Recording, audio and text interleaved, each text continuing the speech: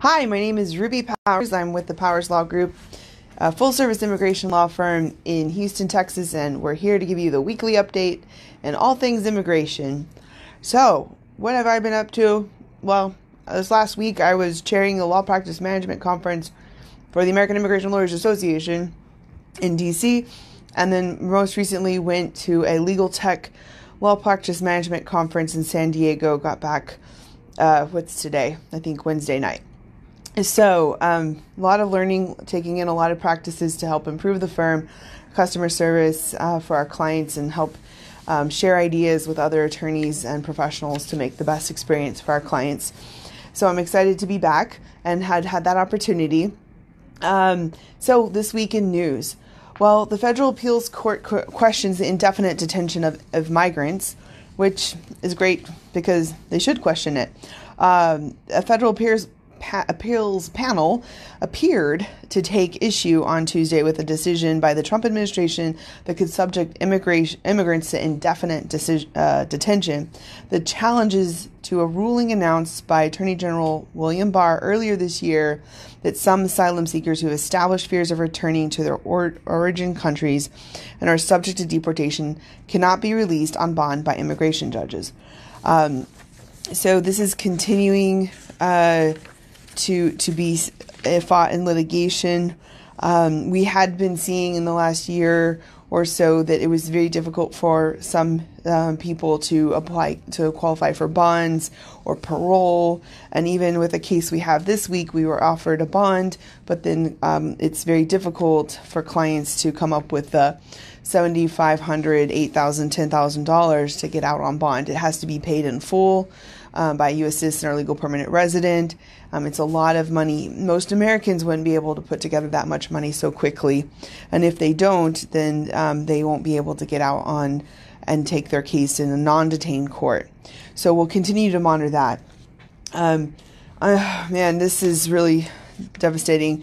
According to a Washington Post article from just yesterday, Trump administration is testing rapid review deportation process in Texas.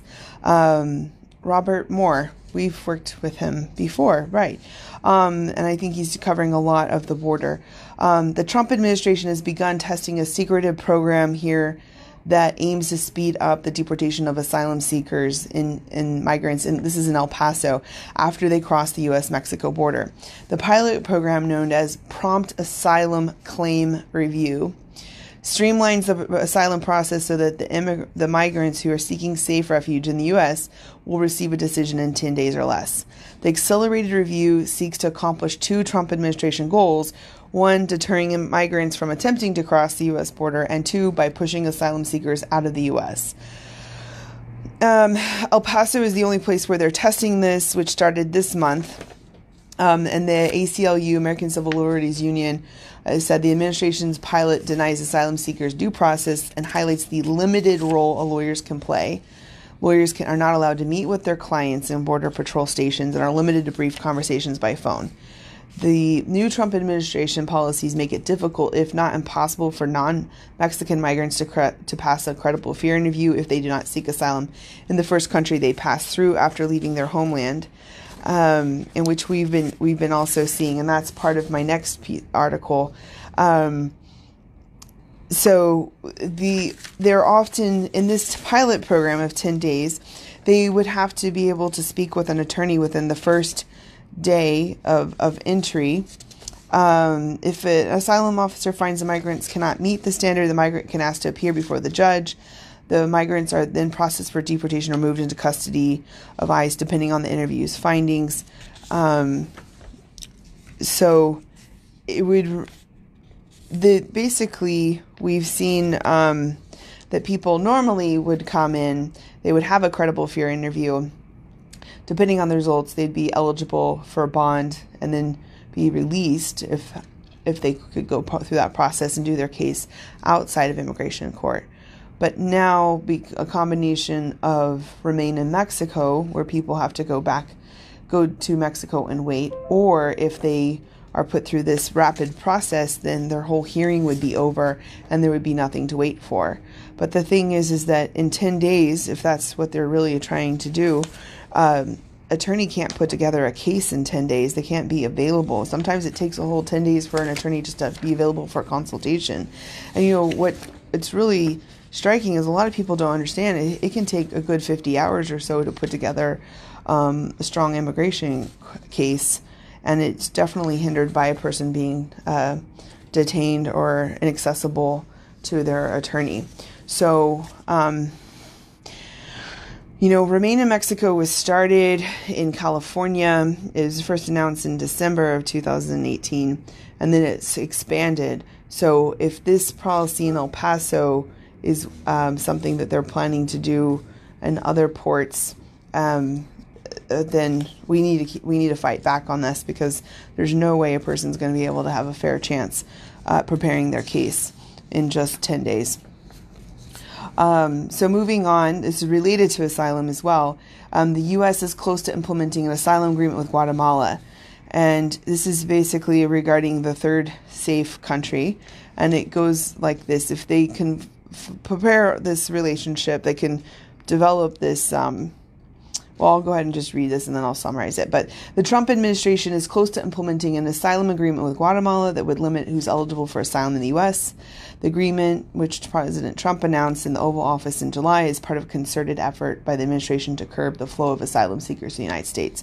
And the accord commits Guatemala to extend asylum to migrants who seek it. The U.S. will begin transferring some asylum migrants to Guatemala to seek protection. It's unclear how many people Guatemala will accept and how many will be subject to transfer. So what's important to note is that with all of these arrangements that they're making with other countries, the United States is making with other countries, for example, Guatemala, then if a person were not to seek asylum in Guatemala and they had to pass through Guatemala on their way to the United States, then they would not be eligible for asylum. So there's sort of like a couple of points. One, it's making people go to the countries that are having a relationship or an accord or treaty with, or an agreement. It's an agreement, because we have to be careful what it actually is. It might not actually be a treaty with the United States in this regard for a third safe country. Or a safe country, but also it makes it, if they go to the other country, they would have to wait there. In many cases, like we're seeing with Mexico, the Remain in Mexico, it's not safe for them to be waiting in Mexico. So, this is becoming, ultimately the whole goal is to try to prevent, as like we said in the other articles, from asylum seekers from coming to the United States, and make it more cumbersome that they had to apply in other countries, and that they, really won't have an opportunity to wait in the United States while they're trying to put on their case. So moving on to an employment matter, right now there is a bill before the Senate, I believe it passed the House already, that is called the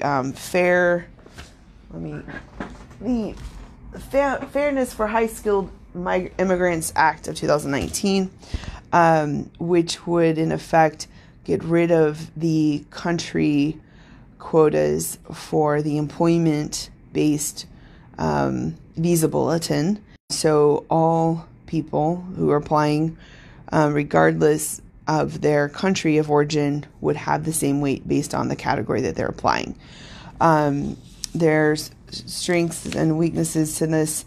There's arguments for and against it, but overall, it's moved through the House, and we'll see what happens in the Senate. And in another article, but related, it's similar, it talked about how the U.S. needs more of India's and China's best and brightest. This is a Bloomberg article, and it talks about from this week, and it talks about how H-1 workers are important to national prosperity, and the program is under threat from the Trump administration. Though visas normally expire after 6 years, the H-1B effectively functions as a trial period for those high-skilled immigrants. And that's really true. A lot of people come, there's 6 years, and then if they have a green card pending with a perm in the background, they can continue it for 1 year at a time. So they could even be here for longer. But we've seen a path, for coming in for an F1 and then a student visa and then H-1B and then potentially for a green card. In a 2010 study, they found that when H-1B admissions were increased in the 1990s, patents attributable to people with Chinese and Indian surnames increased, while patents by people with Anglo-Saxon names didn't fall. H-1Bs help native-born workers, allowing more H-1B workers raises wages for native-born high-skilled U.S. workers and doesn't hurt their employment levels. So this article goes into how basically it encourages and fosters growth and improvement, and it hasn't proved to necessarily take away American jobs. And, we've seen that with the Trump administration's Buy American, Hire American, many companies have been disheartened with the employment immigration process and have tried to move some of their operations or employers offshore, unfortunately. So there will be, that is basically a quick summary of this week's news. I think that's about most everything that's big that's happened this week. I'm also updating you. I'll be speaking at a local university on immigration this Saturday. About trends.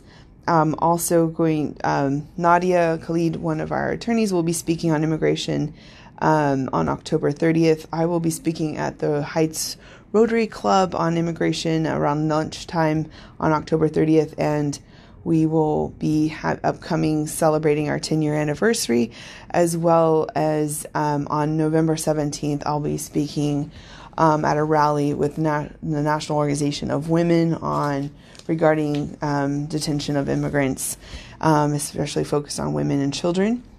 I think that the other point was that my book came out about last month. So Build and Manage Your Successful Immigration Law Practice Without Losing Your Mind. And we've been doing some book signings and events around the country and CLEs, and it's been a great success, and very excited to share my advice and book with the book. So, it's Friday, basically almost Friday afternoon. People are on their way home, are going home soon. Stay warm. It got a little cold here in Houston. And, I know I don't usually talk about sports, but we're rooting for the Houston home team. Go Astros. So have a great fall festival-ish weekend.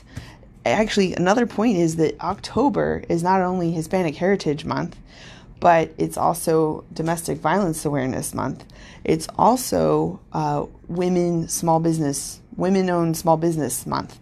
And so I'm grateful for these awarenesses so that people can know about these things, acknowledge them, and sort of, do events and take time to just sort of reflect on that. So I'm excited to be a woman-owned, whatever. I own a small business and I'm a woman.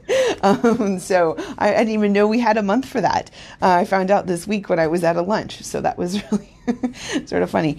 But anyway, it's always great to help share this news.